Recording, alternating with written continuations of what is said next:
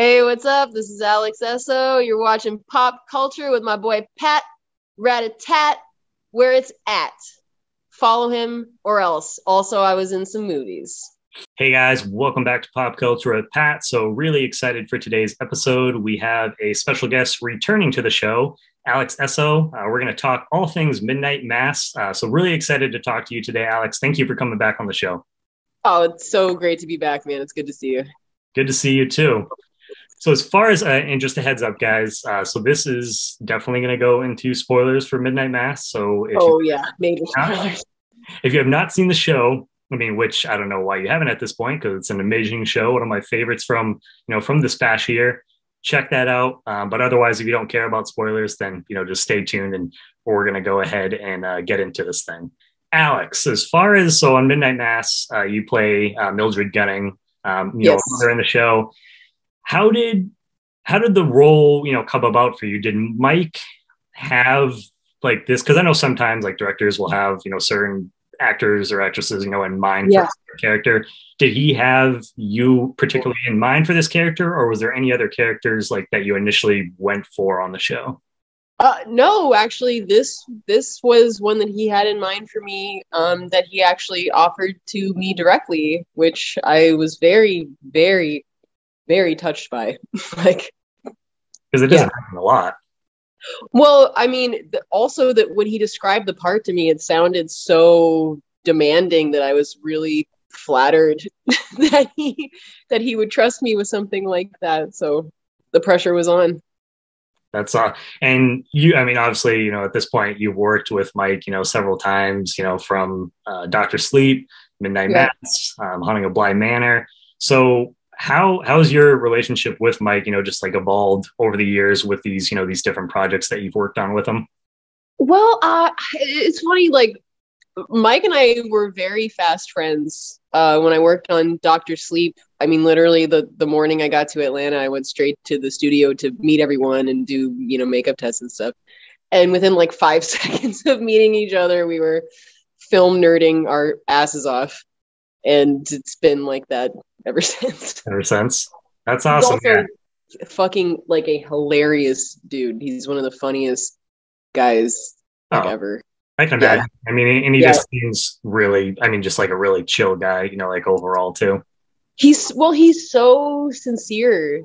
He's such a film nerd. I mean, he really loves filmmaking and he watches everything. That his favorite movie actually is All That Jazz. Oh, really? Yeah, it was one of my favorite movies too. It's brilliant. Yeah, I mean, but yeah, I mean, you can just like tell. I mean, all the details that whether it's the shows, whether it's the movies, you can all the level of detail that goes into things. I mean, you can tell that the guy obviously has like a passion for this. Loves it. Yeah, loves it. And Midnight Mass was his baby. I mean, he told me that he had actually written it as like a 400-page movie script early, like before he even made Oculus, maybe after, but it was around that time, and I'm so glad that he expanded it into a limited series because man, more time, more room to breathe and kind of like explore the characters more when you do like a series with something like this. Yeah, and I think he was able to kind of get into a little more of the mythology of the vampire itself. Yeah. Too, like that whole desert sequence, which was amazing. And yeah, I did not recognize Hamish at all when I saw that. I remember, I mean, watching the show, like I saw the trailer for it, and it kind of gave me some like Storm of the Century vibes, which Storm of the Century.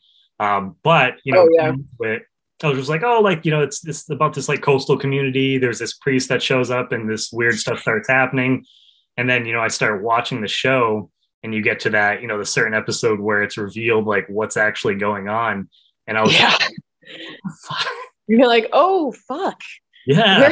Where the fuck did that come from? Yeah. And but I thought it was such a clever take on like the vampire genre too. And you guys never, I've read about like, that was on purpose. You guys never mentioned the word, vampire throughout the whole series too. No, which I loved. I liked that it was a universe where, you know, the culture of vampire doesn't exist. It's not something anyone has ever heard of before. I mean, even the fact that they talk about it like it's a blood disease. Yeah. It's cool. I mean, I don't know. The whole thing was just really creative. And I liked that it's sort of a catalyst for the dangers of belief. Yeah. Yeah. So when we're looking at the show kind of like unfolds, you realize that, you know, even though there's you know, a vampire or the angel, and you think that, you know, it's like a lot, you can go into and be like, oh, that's, you know, that's like the monster, the evil villain or whatever. But there's definitely other characters, you know, in the show that I would say are almost, you know, scarier than like the vampire itself. Oh my God, Bev. I was just like, yeah, just from like first time seeing her, just like, yeah, this definitely, you know, kind of creeping me out. How great is she? Oh, she was amazing. Oh, she's like my face. Complete opposite. You know, I think like talking to Crystal, just like nicest person you'll meet. So I mean, that's when you can, you know, so like dry and funny and like doesn't take herself seriously at all. Like she's the coolest.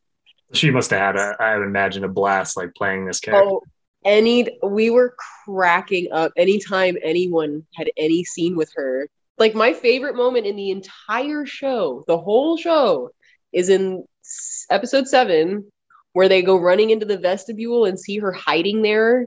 Yeah. Like up against the wall, try to blend in. And she almost does blend in because she's the same color as everything else in the room.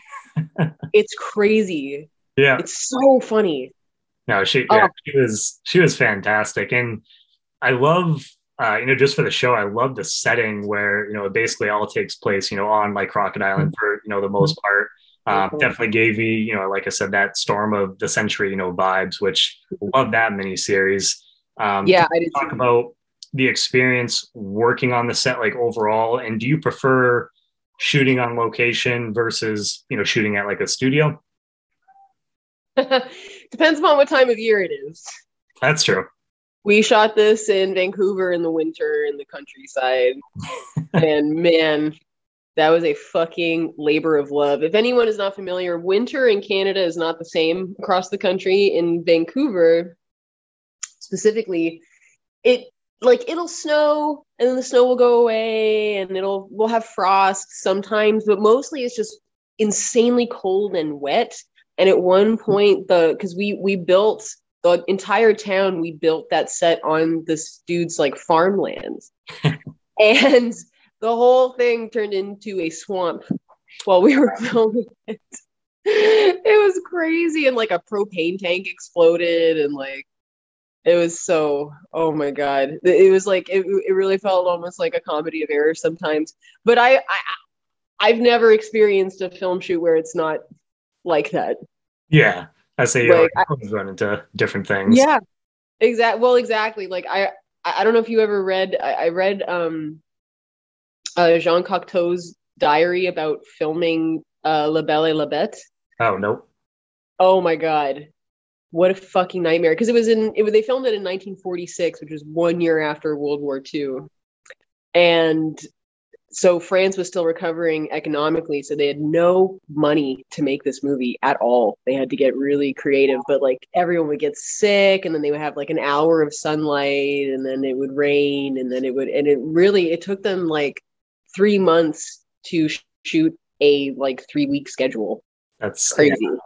Yeah. So compared to that, it was really easy. Easy. Yeah. But I can, in a way, like, yeah, I guess like, even though it's, you know, obviously I'm sure being out there doing it at the time is probably kind of a pain just with the, you know, being cold and everything. But in a way, I mean, it kind of gets into the moment too. Well, this is where the people you work with really save your life, because you're all in the shit together and you're all cracking jokes. And I would, on the really tough nights, I would bring my vape pen with me to set. Not tobacco vape. I don't partake of tobacco. But when it was really cold and it was getting to those like wee hours, man, that would almost like give me a second wind. There you go. Because you kind of start to like, but yeah, like Hamish, also hilarious dude to work with, kept everyone's morale up.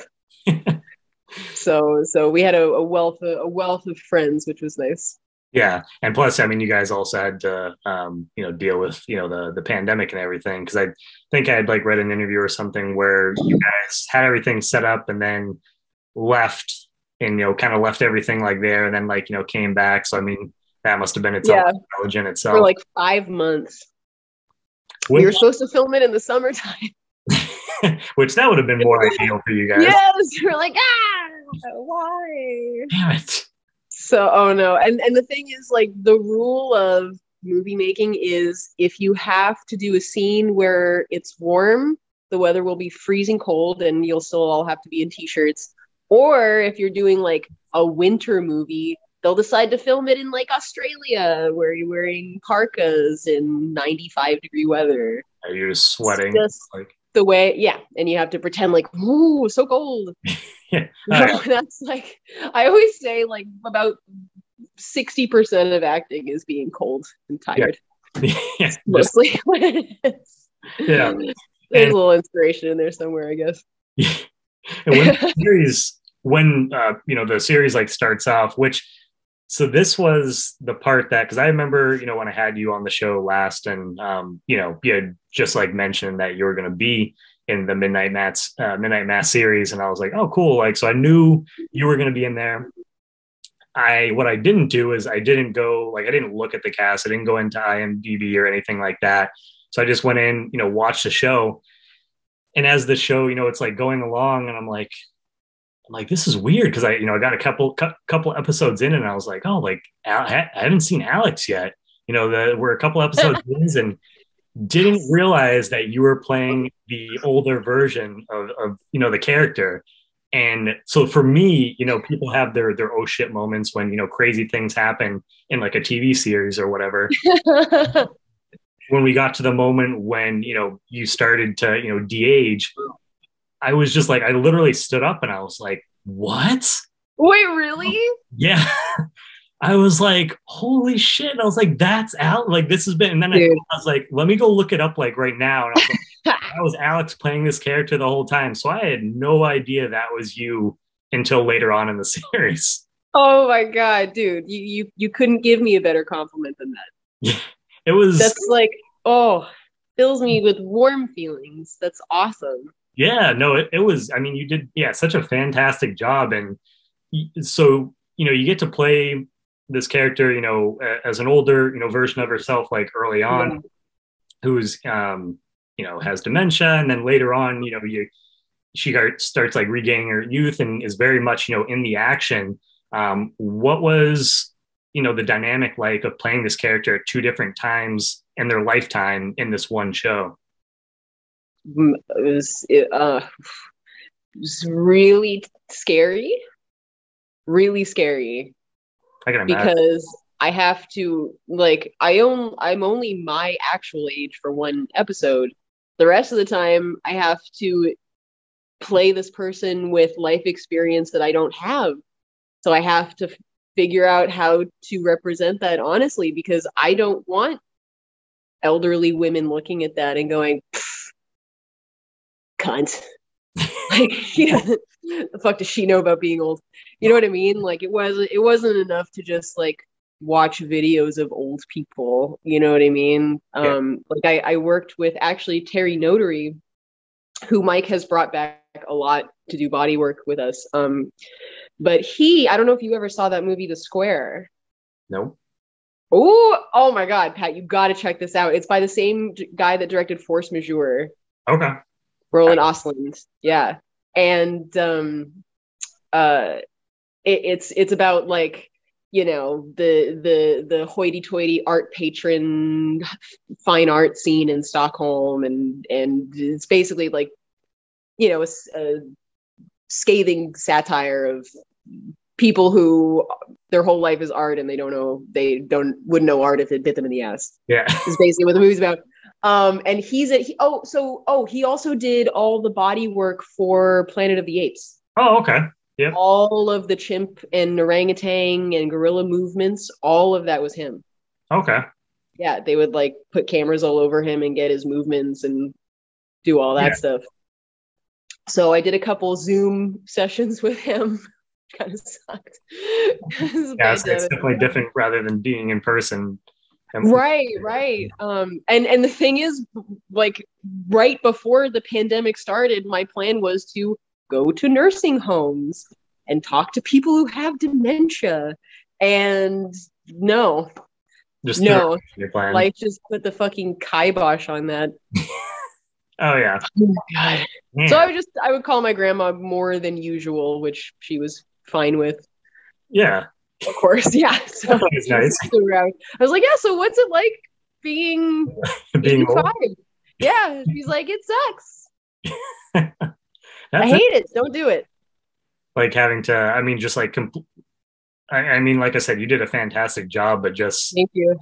Going from like initially you would have got to have some of like this experience like in person and just having to switch up everything and do this all over, a computer. I imagine that's obviously a lot, or at least like in my opinion, I feel like that would be a lot more challenging to do it that way than get that, in-person experience. Right. Well, also I don't think anyone likes that shit. Like in The Mandalorian, fine. Like it has to be Luke Skywalker. And I am so glad that they did that. And like, that's one example of when it works well. Yeah. But that's also sci-fi fantasy. It's a space opera. For something like this, that's like so grounded in reality. I mean, it's the same reason why they didn't do it for Dr. Sleep either. Yeah. Because it's sticky. Yeah. And it takes all the acting out of it. The whole point is that I am supposed to behave in a way that you believe. Like there's so many tools that just do actors' jobs for them now. It's pretty soon they're going to have like auto-tune for actors. Like you don't have to be able to sing to be a singer anymore. We can all fix that, like afterwards or whatever in effects. Oh God, horrible. And like, why are we striving for that type of perfection in art? Yeah, no, it's art is meant to be, especially acting. It's the messiness of oh my God.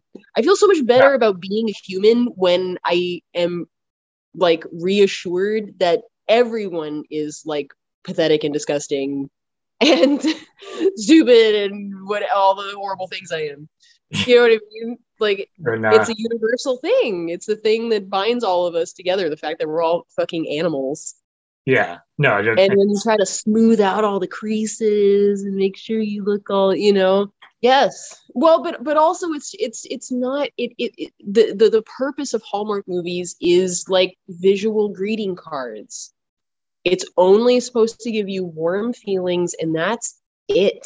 Yeah, that's it.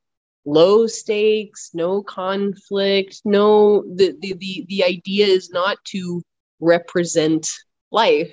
The idea is to watch something while you drink Chardonnay at 4 PM. Yeah. Something to cuddle up, especially around, Christmas time and. Right. And listen, I'm not going to take that away from anyone who enjoys that. I mean, whatever helps you get through life, it's fucking difficult. But it's, it's like what Scorsese said about Marvel movies being theme park movies. Not only is that what they are, but that's what they're supposed to be. That's what they're for. They're not for like, examining whatever. I mean, if you look at something like Naked by Mike Leigh. Yeah. Why would Marvel ever even want to flirt with that territory? Why? Yeah. Just say, yeah, it's theme park movies. It's just for fun. I mean, this is another thing that just bothers me about comic book movies in general.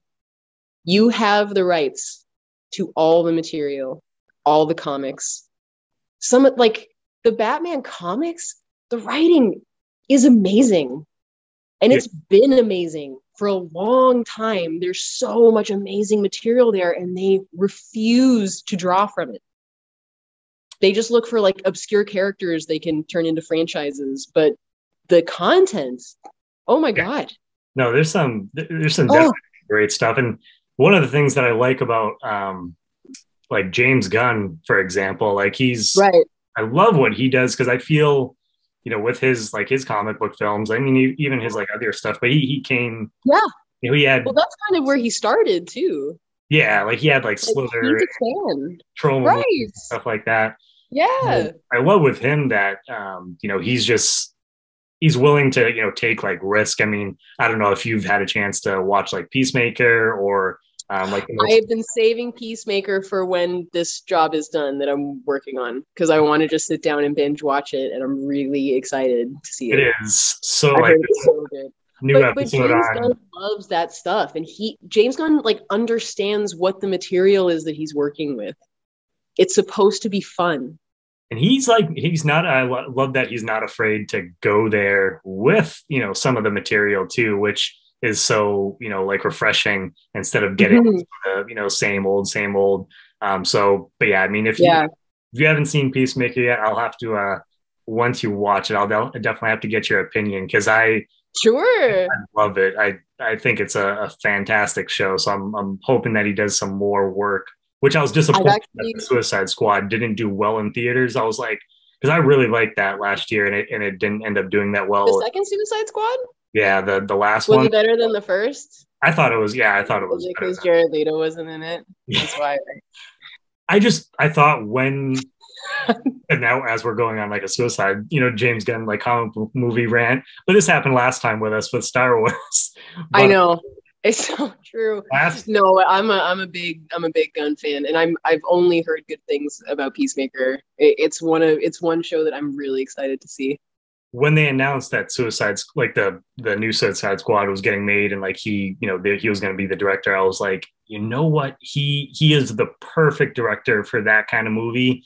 Yeah. I love, for Marvel, like Guardians of the Galaxy. I love that movie. I love the first one is amazing. Yeah, it's such a fun, just like such the a first one. Yeah, they got it right. That's what it's supposed to be.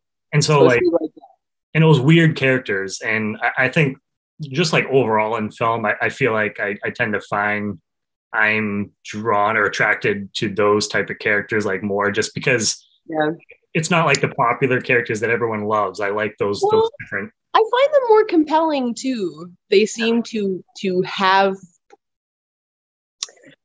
less character, but they are more of a character. You know what I mean? Mm-hmm. Like they're usually more flawed, and it's not like Superman who can do no wrong or that kind of thing. Yeah. But that's what I like. But that's again because they have flaws and they're more human than superhuman.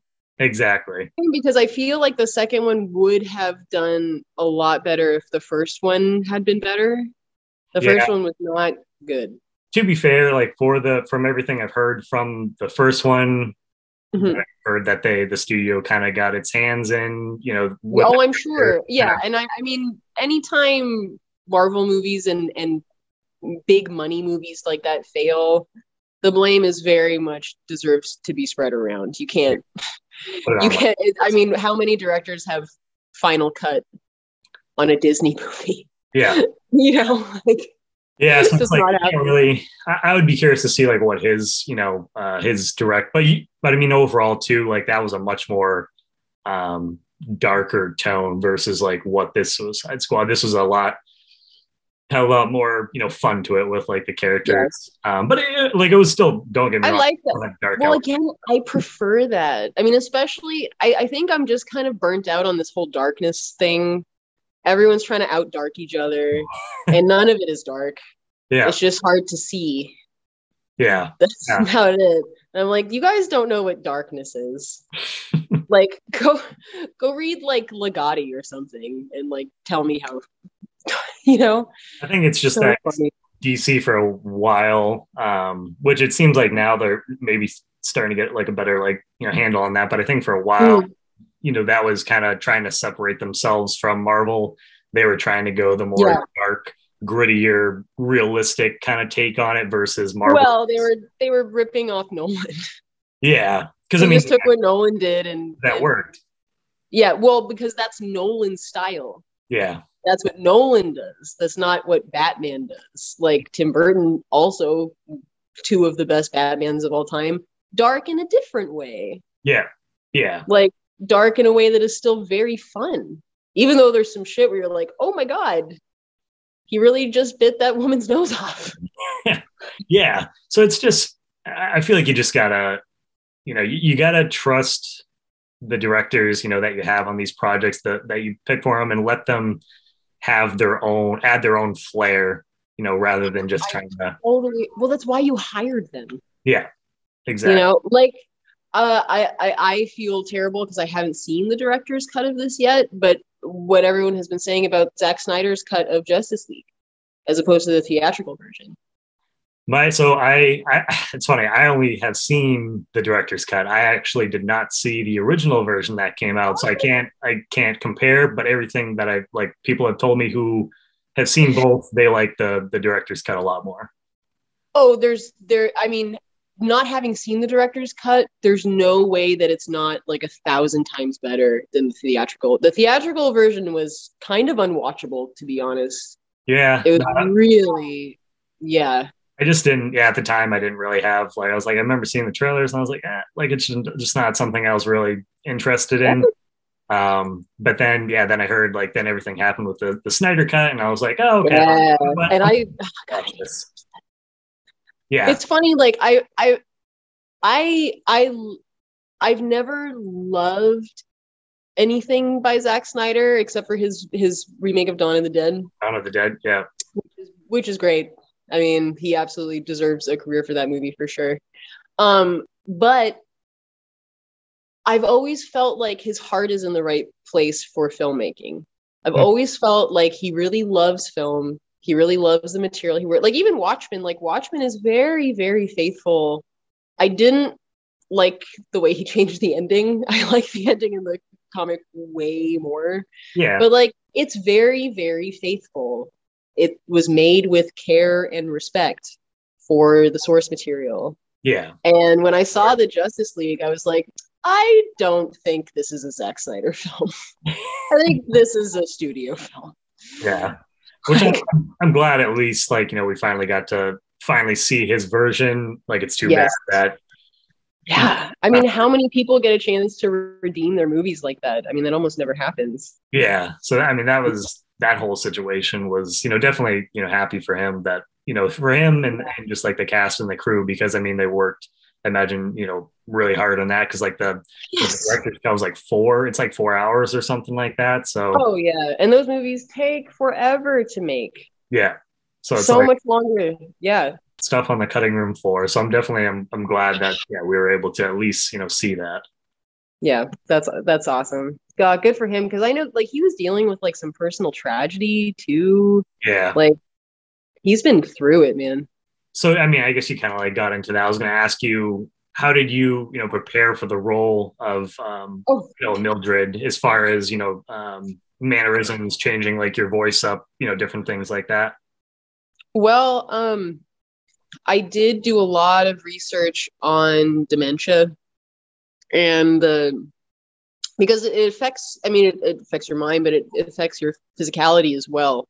Yeah. And the way you kind of move through the world. And because she had that affliction, and I don't know, it was really important to me to get that right, because anyone who has gone through something like that, I mean, it's it's insanely hard. It's one of the most heartbreaking things,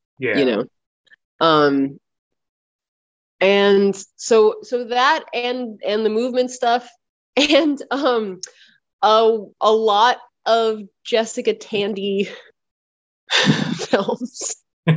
No, I mean, because I don't know. Because Jessica Tandy also has this thing that I wanted Mildred to have, this kind of like small town irreverence, I guess. Yeah. Maybe that's the word I'm looking for. I don't know, there's something about her that's kind of sprightly that I really loved. I don't know. No, I love that, those little bit tidbits of, they bring to that actors will bring to, or want to bring to, a character. Yeah, they say if you're going to steal from the best. One of my favorite things, about, which we kind of, I guess, we, talked about it a little bit, but, one of my favorite things about is just the, relationships between the different characters, on the show. Can you talk about the mother-daughter, dynamic between, you and Annabeth Gish and with your characters, Mildred and Sarah? Was it kind of like weird I imagine it was kind of weird to play this, this older character. It was really fun because I love Annabeth to death. Like, she's so funny and she's so funny to work with. And she's such a, like, she's been doing it forever, like, she's a master at this point. She's such a consummate professional that, like, it's impossible not to be with her when you're in a scene. She's so, like, just present with you. It's so nice. It's so generous. So she made it very easy, actually. Like, I have a very strong maternal side to me that even kind of surprises me sometimes, but I love taking care of people. I love cooking for people and making sure they're okay or something. And I really kind of already am like that with Annabeth because she's so nice. She's so sweet. And I'm so ready. Like, if anyone is like rude to my Annabeth, I'll rip their throat out. Coming after you. Yo, yeah. So I kind of already, so I just kind of took, the affection I already have for her and just in acting, especially in Meisner, which is my favorite of all the techniques. There's mostly because of how pragmatic it is, but one of the exercises is something called an as if, which is just another word for, use your imagination. Well, Annabeth is not my daughter, but it's as if she was. So however you would treat your own daughter, you just project that onto her. Annabeth makes it extremely easy for me to do that because I love her.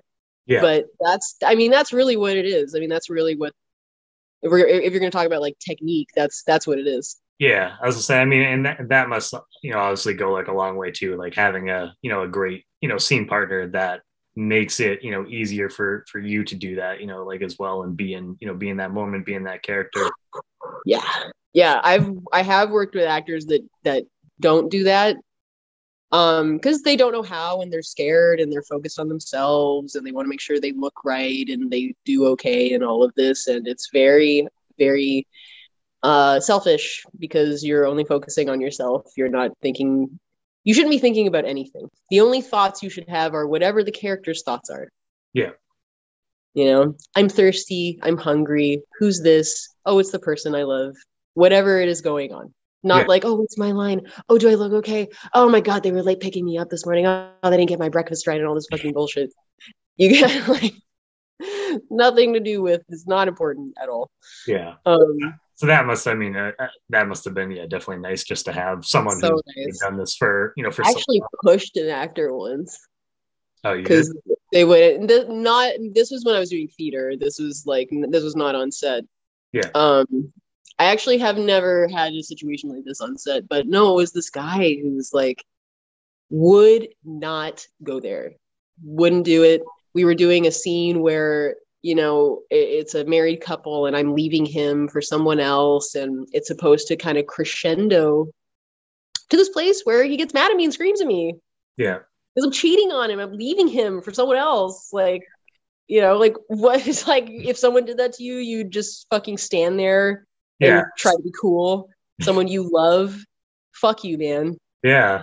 Like, he's like, well, I just, I can't, because at the very end, like, the scene ends with the fight escalates to the point where he hits me. Now, in acting, you don't actually hit someone. Yeah. Of course, as hard as you can. You establish your boundaries beforehand. You rehearse the blah, blah, blah, whatever. Yeah. Would not do it. So I pushed him as hard as I could in the chest. And he still didn't do it. He still didn't do it. I was like, you make me sick. You sicken me. Yeah, I feel like why, it's almost like, why would you be like an actor? Why are you an actor? Right.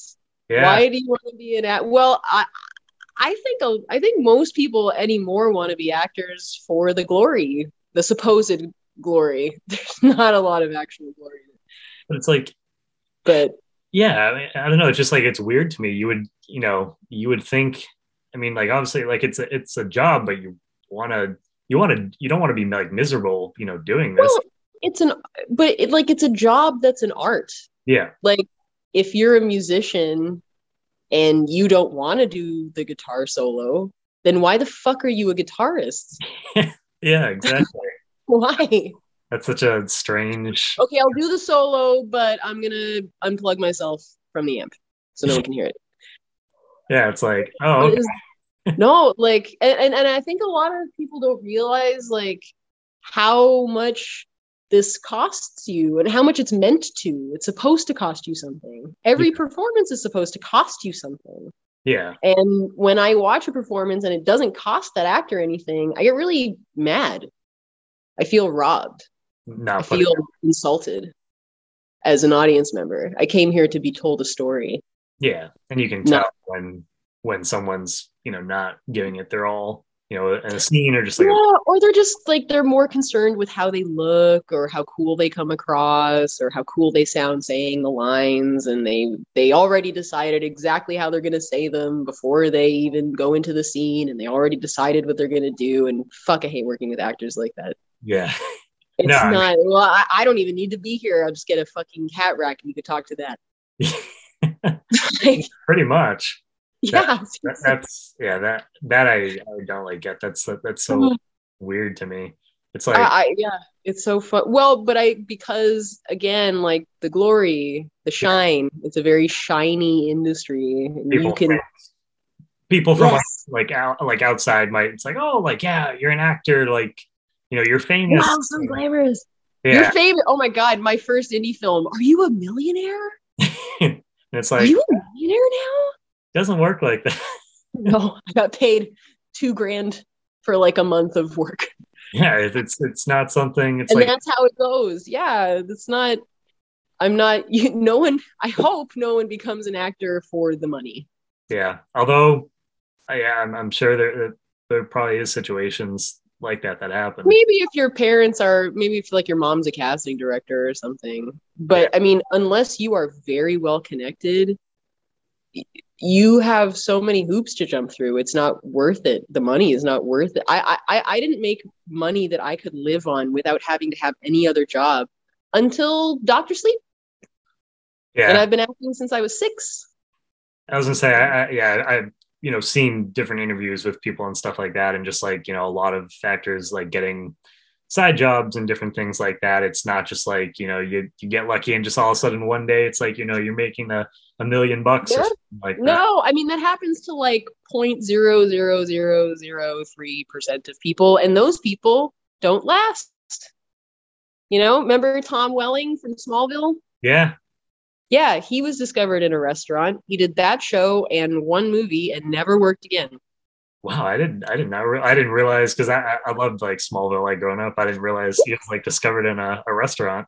Yeah, yeah, waiter in a restaurant. That, Yeah. that's interesting. But yeah, no, so many actors, especially like a lot of the like the indie projects and stuff like that. It's like, I mean, you don't have these movies, don't have these like big budgets, so it's like, how do you think that they're supposed to like afford paying these people these big contracts and thing like that? Right, exactly. Well, and indie films, I mean, indie films used to be like, the great frontier for unknowns too. Not really the case anymore. Now it's pretty much just horror Yeah. and streaming. Streaming has changed that for sure. Because there's just so much content now. Like I'm constantly seeing like every show. I'm like, who the fuck are all of these people? I don't know who, and not a single person before have I ever seen any of them.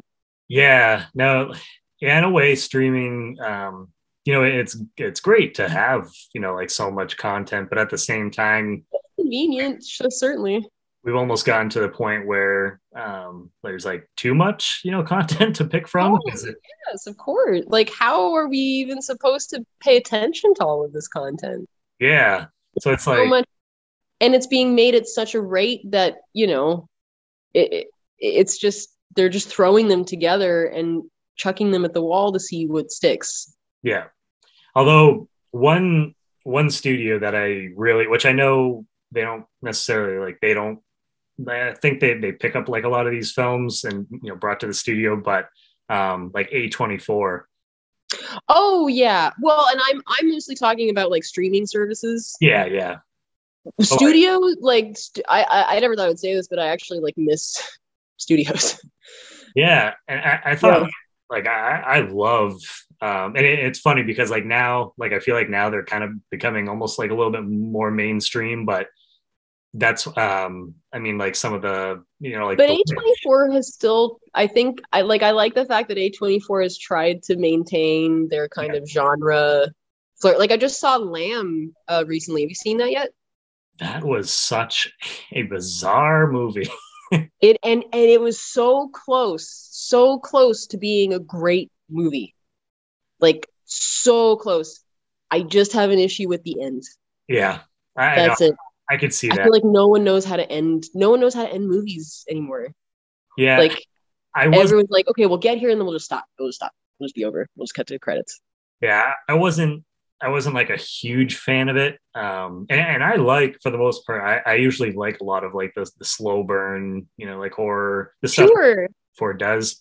But for some reason, Lamb just didn't stick. I feel like if the payoff had been better, yeah, everything that led up to it would have been a little more justified.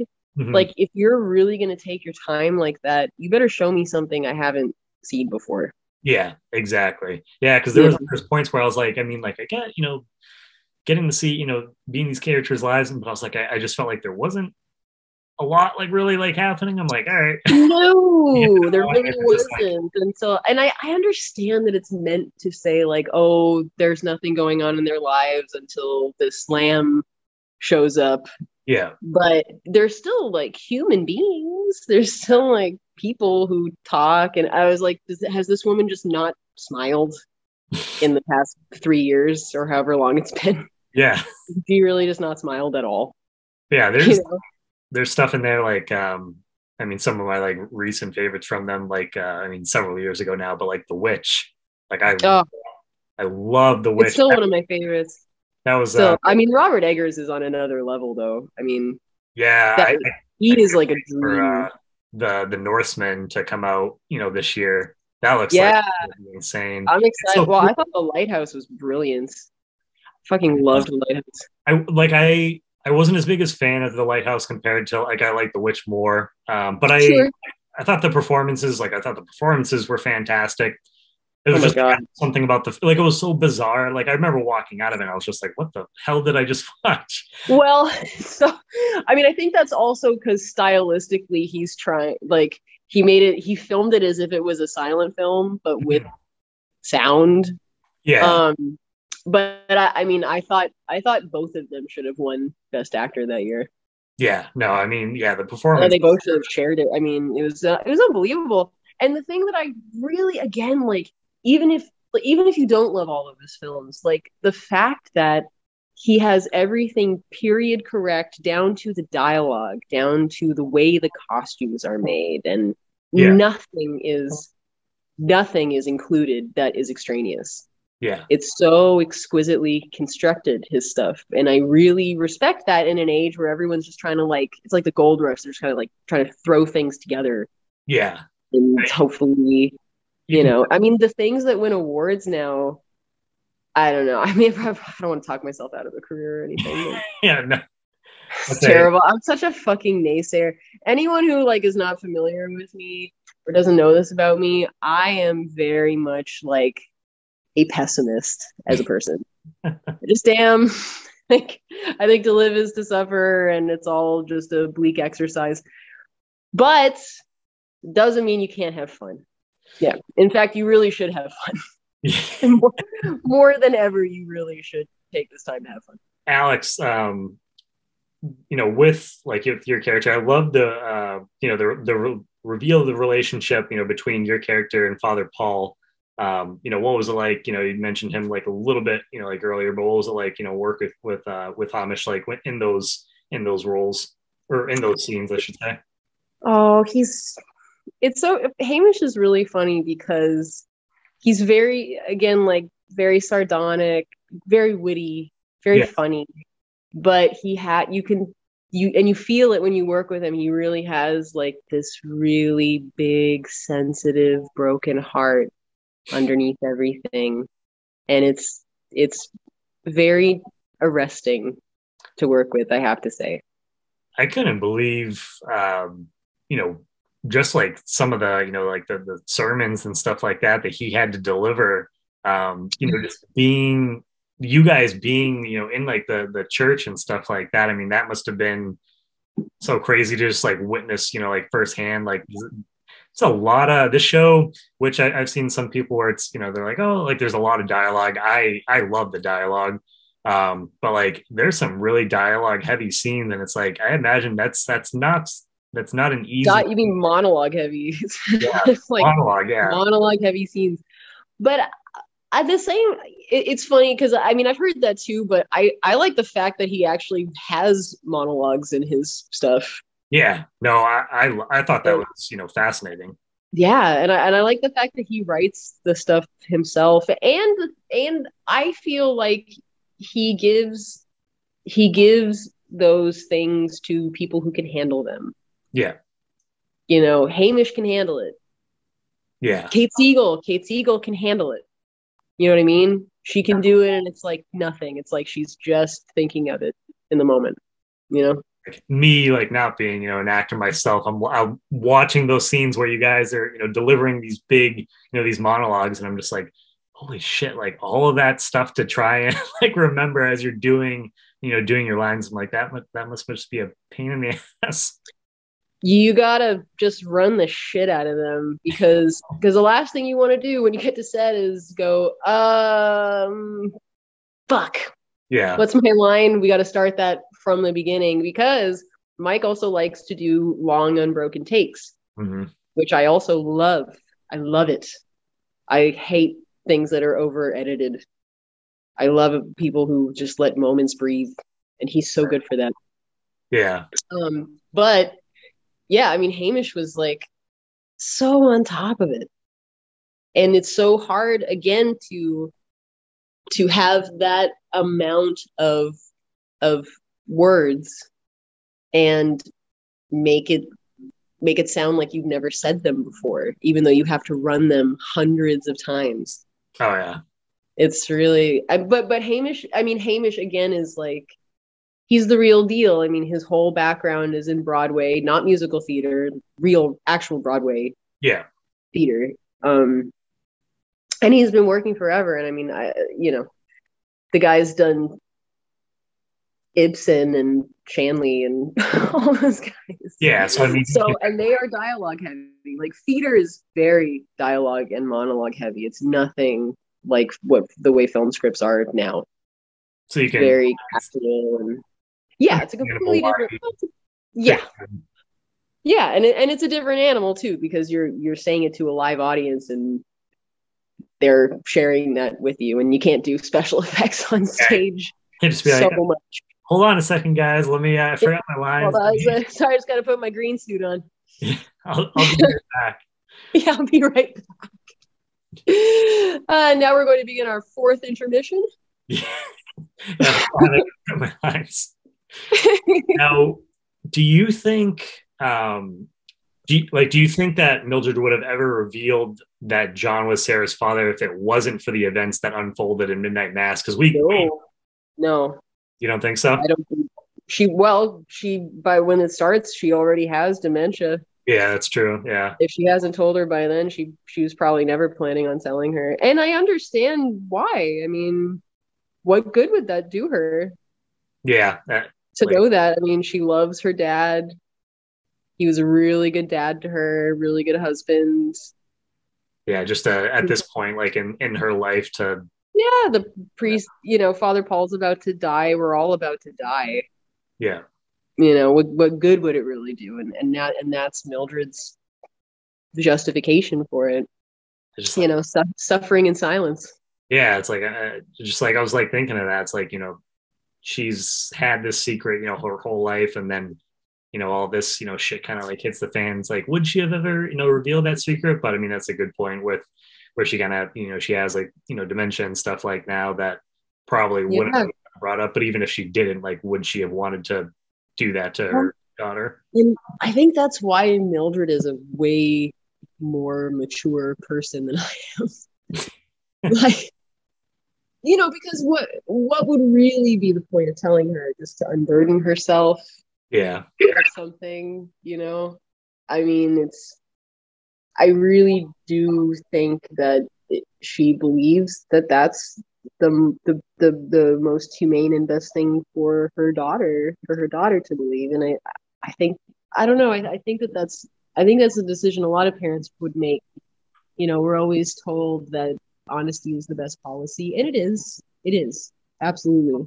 Yeah. But telling exactly the truth all the time in every situation is not a good policy at all. Yeah, no. And take it as someone who knows all too well how much people do not appreciate that. Yeah.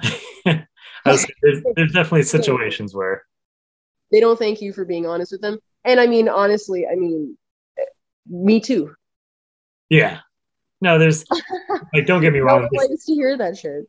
Yeah. That's why we sugarcoat things and soften the blow and pick our moments and things like that. Sometimes it's out of concern for ourselves. I like to believe it's usually out of concern for others. I guess I know that's not really that pessimistic of me.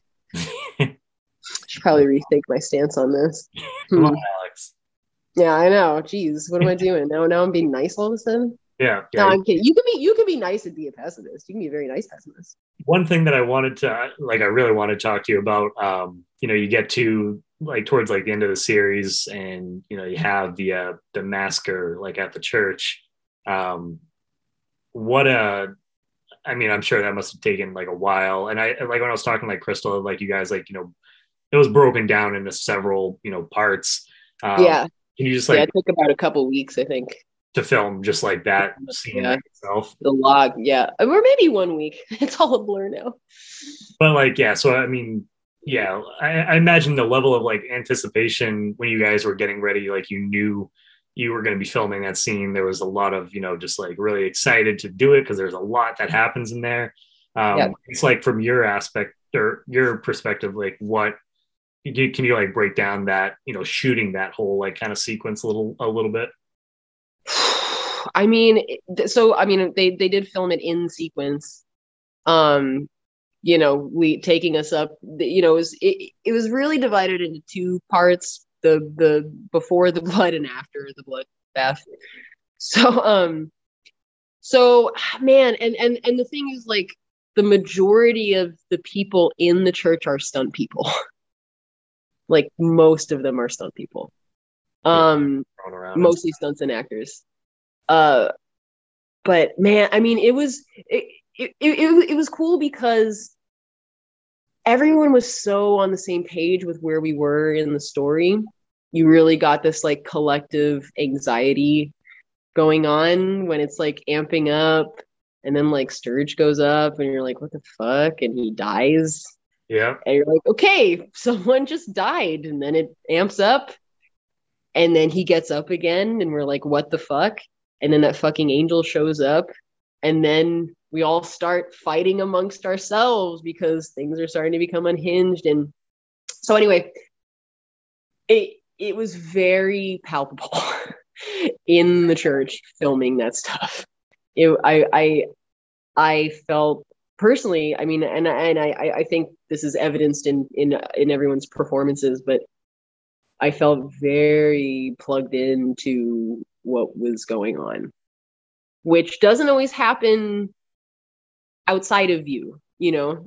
Like, you have to make yourself believe what's happening, but it's not always that easy. But damn, I thought I was gonna have a panic attack when we were getting up to the point where I shoot the angel. I was like, oh yeah, like yeah, when you got to that point where you face off against the angel, and then the angel comes and swoops you up.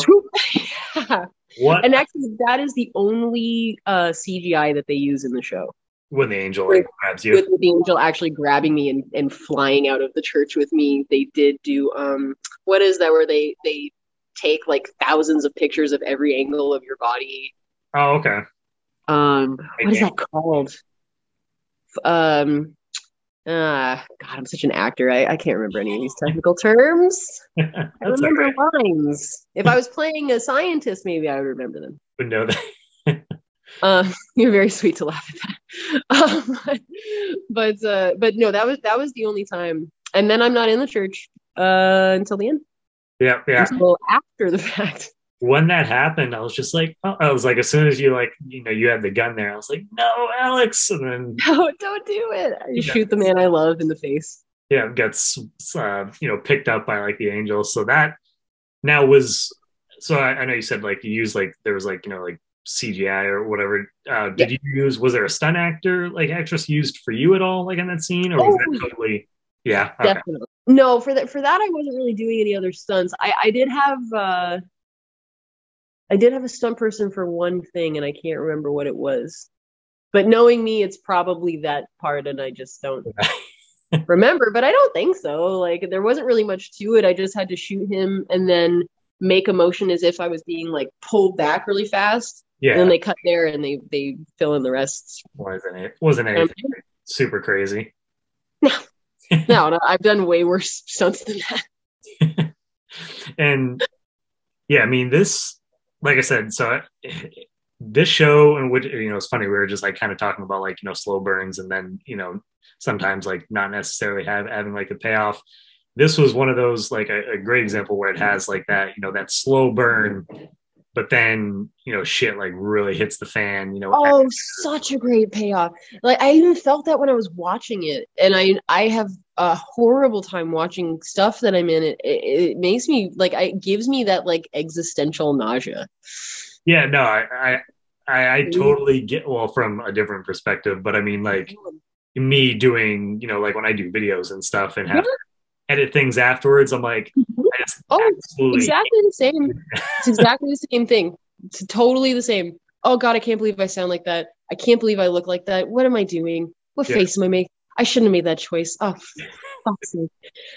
Well, like normally I have to watch something I'm in once just to get all that bullshit out of the way, and then I can watch it like without being totally insecure. Enjoy it. Yeah, then it kind of like, okay, I can be a little more objective, because I do like to watch my golf swing. Yeah. I do like to watch it and see like, okay, like did I commit to that fully? Was that the strongest choice I could have made? Yeah. Like that kind of stuff, which I think is important to do. Yeah, because I know some, and which I understand, like I know some people don't like to watch like any of their stuff that they've filmed or whatever, at least probably more so like once it comes out and it's like officially sure yeah, in theaters or whatever. For you, I guess the series they had, I mean, so many great moments like overall, but what was your favorite, or in your opinion the most important scene for your character? Well, I mean, I think the obvious answer is the scene with Father Paul and I in the church talking about our past. Yeah.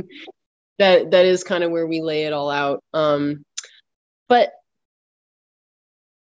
for Mildred, like for her, the most important scene, I think, is when she comes out of her fog of dementia and sees her daughter for the first time in who knows how long. I mean, she actually opens her eyes and recognizes her daughter, who is her true love. I mean, she loved her dad. She was in love with the priest, but her daughter is, it's her child. That's the most important thing. Yeah. And man, that scene, even now, even just talking about it, it's like, oh my God, that scene like rocked me. And I don't like, I'm usually pretty good at like dropping stuff when I'm done. Like, okay, emotional scene, time to go home. Bye everyone. Yeah. But yeah, this one was like, I had to like hold it for a second. I was like, I totally, I mean, it was a beautiful scene, and like, just thank you.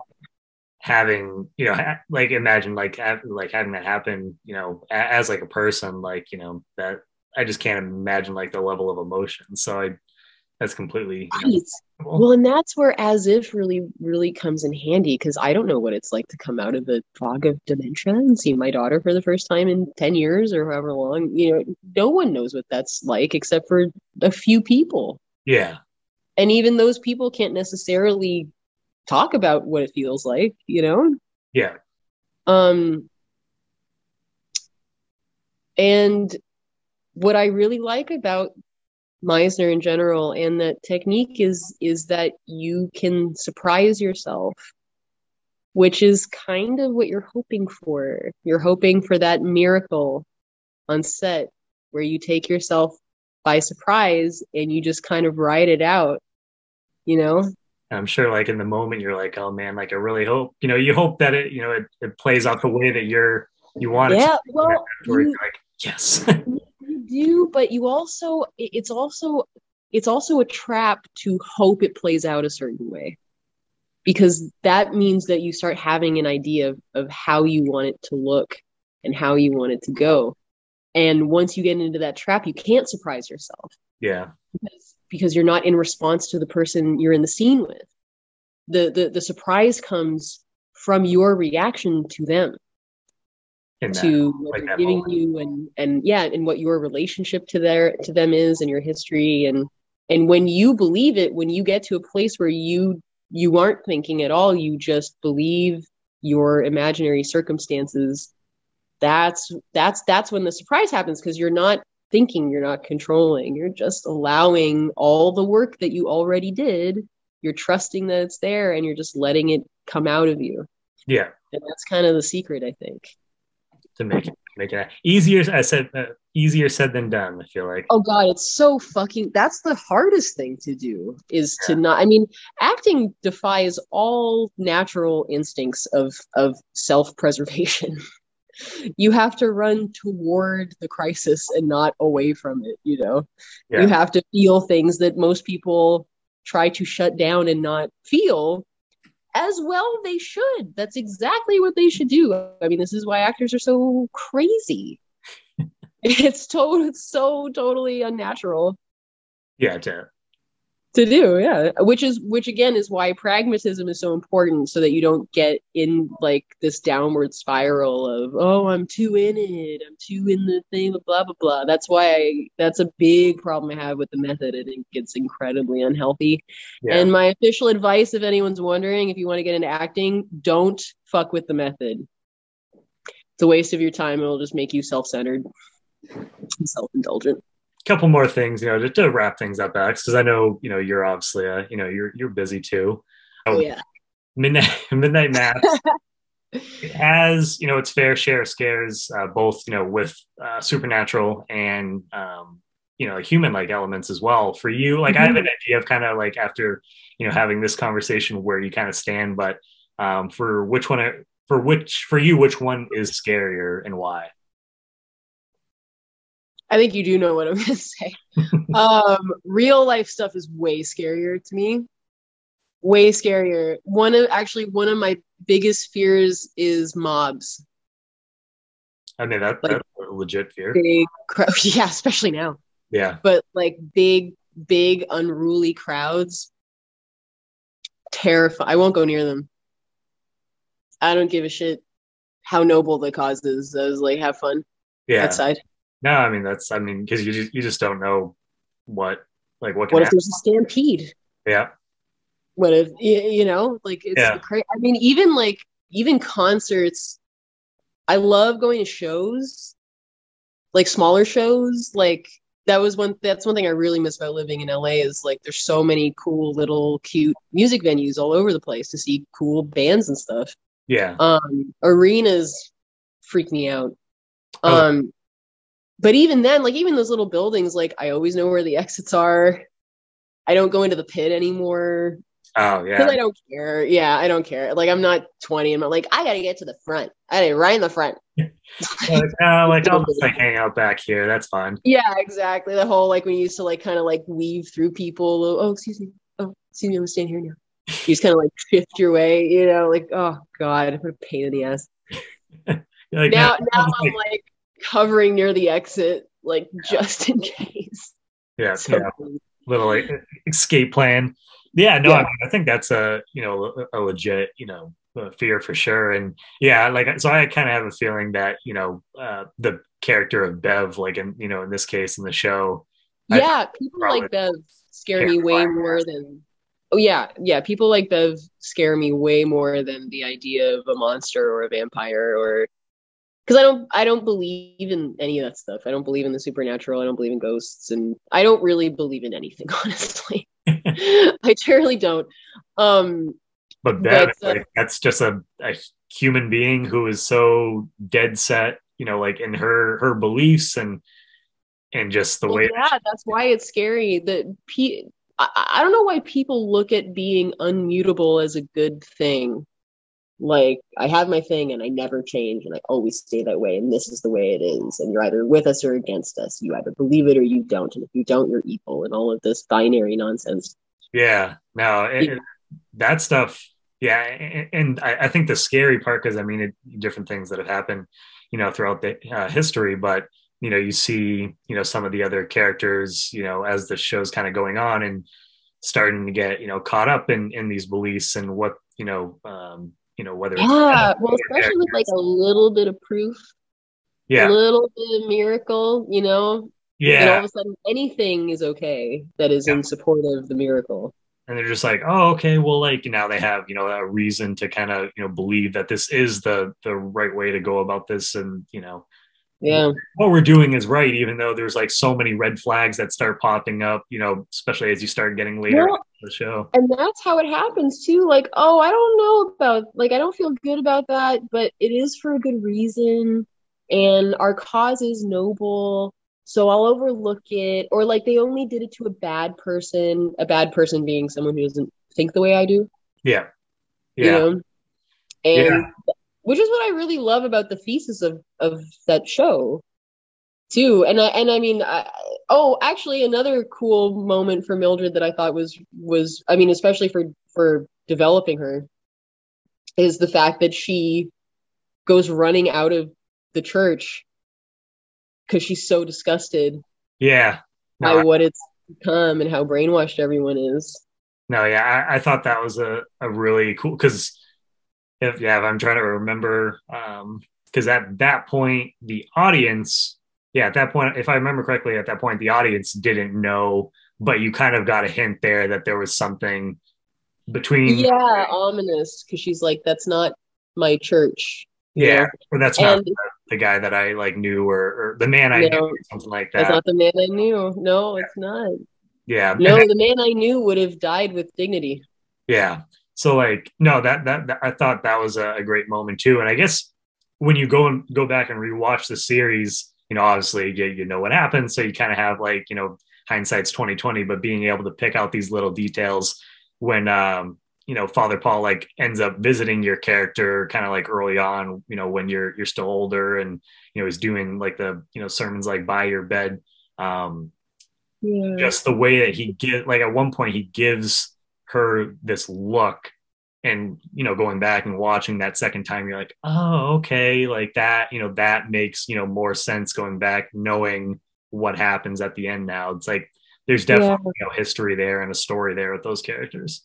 Yeah, yeah, and and that was really fun to explore too. I mean that theme of unrequited love or things unsaid or things never known between people and stuff. Like it's an interesting theme to me, and it's heartbreaking and it's interesting to explore. Like when he comes in and I see him because I'm cogent again, Yeah, and it's like like again, like it's such an as if, like it's as if someone that you were in love with 50 years ago came into your room as they looked when you fell in love with them. yeah, I mean, just like how man, that's the ultimate fantasy for me. I mean, my God, like I'm with someone that is probably the person I'm going to be with, and the idea that we haven't known each other since we were kids mhm. makes me angry. Like it upsets me. both of us, like, why didn't we know each other sooner? And why didn't we get to spend all that time together? And why didn't we, know each other at all these phases of our lives? And I mean, I really can't say for certain if I wouldn't take an opportunity like that if I had the chance. Oh yeah. Like, I mean, I already know, like, looking down the road when we're both old, I would absolutely do that. Yeah. Like, yeah, let's do it all over again. Yeah. I feel like it would be, people can say whatever, but I feel like it'd be hard to find people that probably wouldn't take, an opportunity like that if it was, presented to them. Well, I mean, there's quite a few people trying to develop technology to do just that. Yeah. So, I mean, and that's great. And great that's becoming a thing. Yeah, that's becoming a reality. People are rich people, are like freezing themselves. Which I don't think that's going to work. Yeah. Between you and me. Yeah. I would sign up for like a San Junipero thing though, where it's like your consciousness gets uploaded into like this virtual paradise. Really? And you just kind of like, yeah. Do you know what I'm talking about? That Black Mirror episode? No. So I've. Oh, sorry. No, it's fine. I haven't seen. You've never seen Black Mirror? I haven't seen Black Mirror like at all. So. Really? Oh, yeah.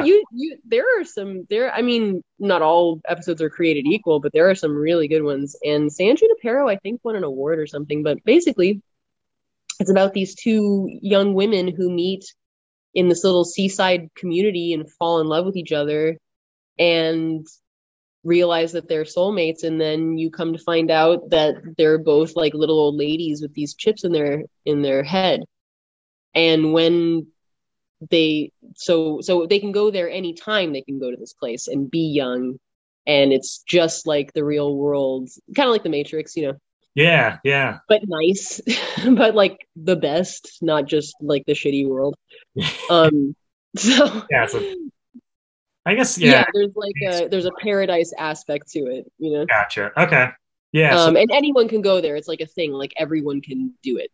You can pick what era you want to be in. You can pick what part of the world you want to be in. It's like a customizable thing. Okay. If you explaining it like, breaking it down like that, then I might be interested, in something like that too. That would be cool. If I don't know the difference. Yeah, exactly. Yeah. No. Although who knows what I would be missing out on if I did pick that. Yeah. Who knows what happens. Yeah, you don't know. But I mean, if you're, I'll say, I guess you don't really know. But if you're in, you think it's like your perfect world, you're not going to know what you're kind of, missing out on. Well, and there's also this really great quote. I want to say it's by Emerson, but it's not. It's by like one of his peers. But basically, he talks about, if man were to live forever, he would live long enough to see everything he cherishes turn to shit, and everything he thought to be true turn to lies, and and he said, in place of this, we have death. And I thought, now it is worth looking up the full quote. It's far more poetic and profound than I represent it now, because I'm not a 19th century philosopher, but that's all right. But there is something to that, we all fear death because of its inevitability and our lack of control over it, and we don't want to get old and feeble because it's not fun and it doesn't feel good, and we become irrelevant, and there's all of that, but at the same time, like, is it better not to die? Yeah, if you were just alive forever, and let's say, doesn't it I mean, aren't we supposed to die to make room for the actual younger generation? Also, do we want a planet of 7 billion people to be living forever? I'd say you have a hell of a population problem. Right, exactly. Well, exactly. And I'm sure if they were to have any technology like this, it would be for the elites. Yeah. Or something like that. But I don't know, it seems like the reality of that would be something more akin to like, the old ladies in Brazil, or like Death Becomes Her or something like that. Like, it would be probably pretty grotesque. Yeah, I don't know. Yeah, that's like a question. It's like, oh, would you want to live, like, if you had the opportunity, like, drink like Fountain of Youth or something like that, would you want to live forever? And it's like, yeah, like I'm sure it would be fun for a while. Like I'm sure, like, it's like, oh, but at the same time, there's, yes, Everyone that you love would die all the time. yeah, that part not so much. All the time. I mean, unless you could find a way to share the gift of life with them, but then how long until that turned sour? Yeah, And which you start to hate each other. which kind of funny enough kind of like ties into like Midnight Mass with Yes. him With my final, yeah. just That's the way it's supposed to be. Well, right. We had our chance. We lived our lives, we made our choices, and now it's done. Yep. And it's, I think one of the reasons religion is so popular, I'm paraphrasing Hitchens now, but it's because everybody hopes that in their case, an exception can be made. Mm-hmm. Maybe I'm special enough that I don't have to die. Yeah, no, I agree with that. Yeah. And it's bleak, Yeah. Life would be unbearable without our delusions about it. It's like, oh no, one day you're just gonna die. Yeah, I mean, some people have. Yeah, I mean, it's not. I mean, it's why the whole atheist movement didn't. I mean, it really caught on, but not quite to the extent of we still want to believe in something, though. We still want to feel like we have something to look forward to after we die. Yeah. Which I don't know if that's such a great way to live. I feel like people would take this life a lot more seriously if they weren't just like, I'll just wait till paradise.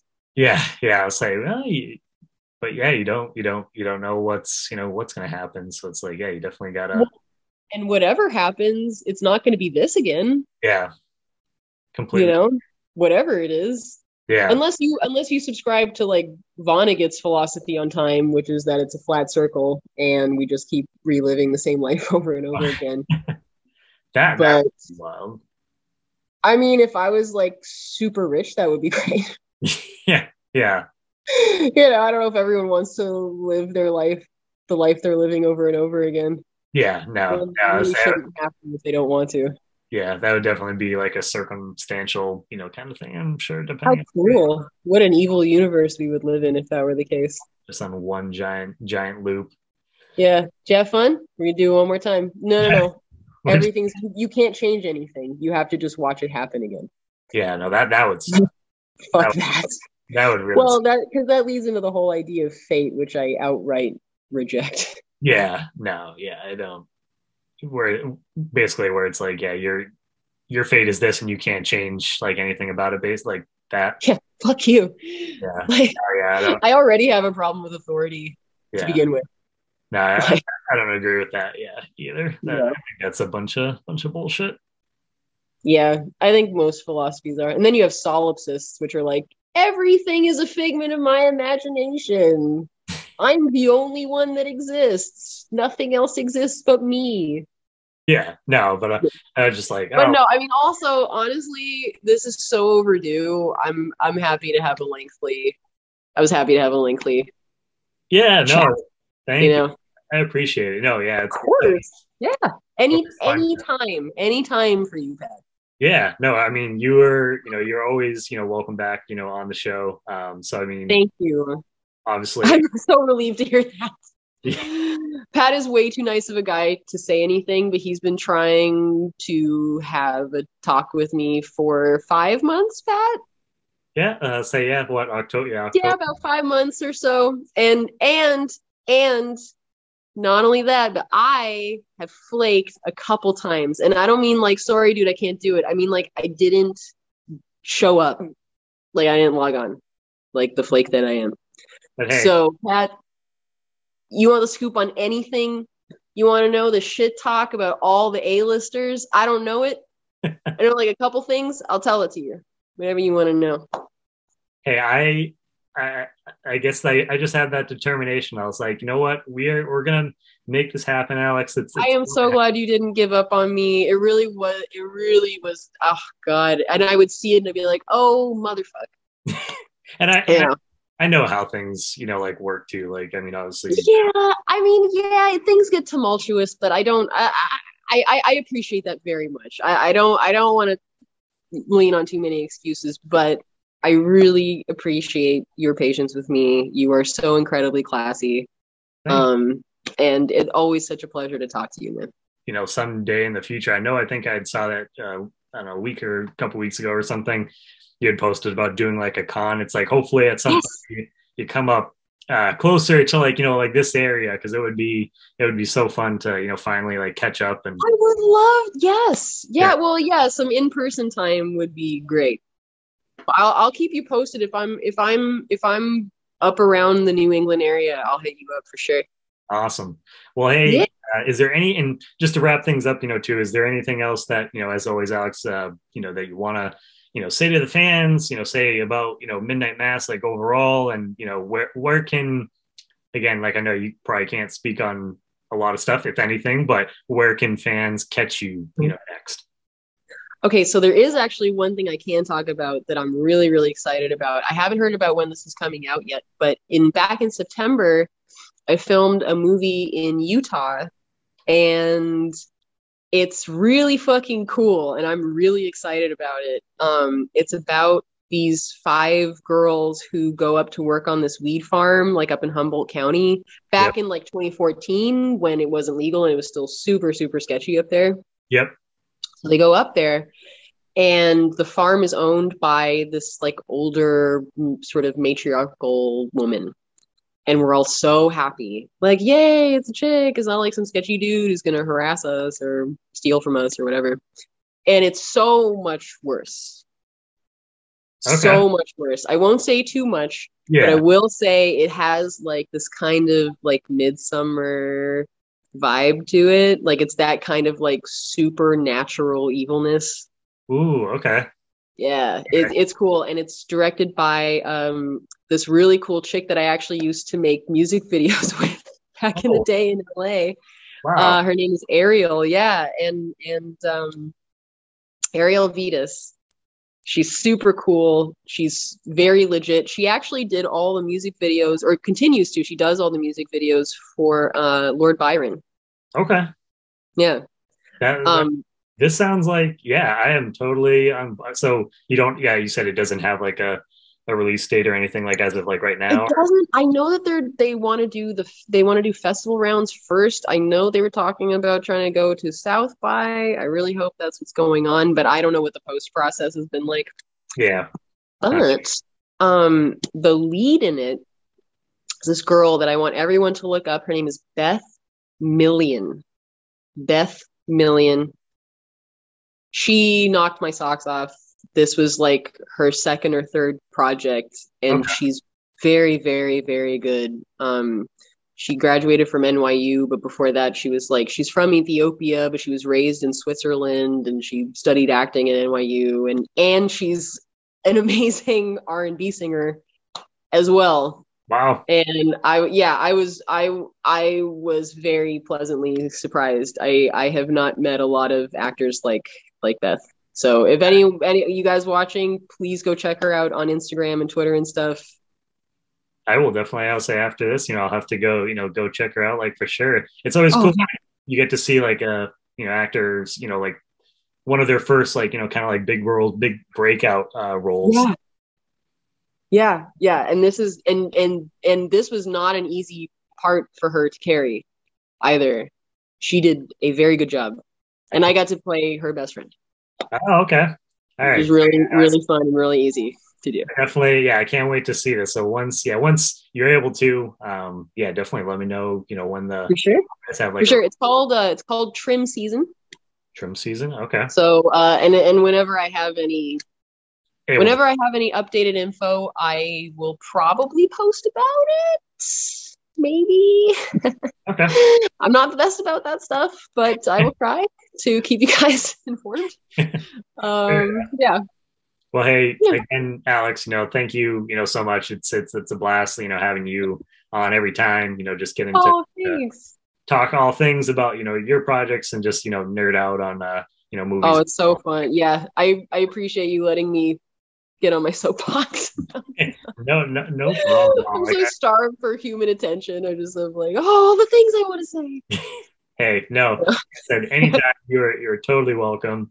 And again, like I said, I know you're busy, so thank you for making the time to do this too.